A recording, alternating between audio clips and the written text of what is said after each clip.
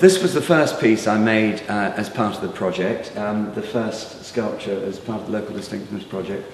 It's called Secret Place, and it was a bit of remedial work in a sense, as well as adding something new to the landscape. I was quite nervous. I was very excited about this project, but also quite nervous about it in that I'd only lived in Devon for about 5 years when I began working on this, and I was very aware that it's a very special, beautiful landscape, and I didn't want to feel I was kind of intruding into somewhere rather special where a lot of people had lived for a long time. So I started off in a very gentle kind of way by restoring this dry stone retaining wall on the Two Moors Way, which had collapsed completely. So I was kind of doing something which was a bit of remedial work to restore something which had broken in the landscape, and at the same time I incorporated this little niche with a small carving entitled Secret Place.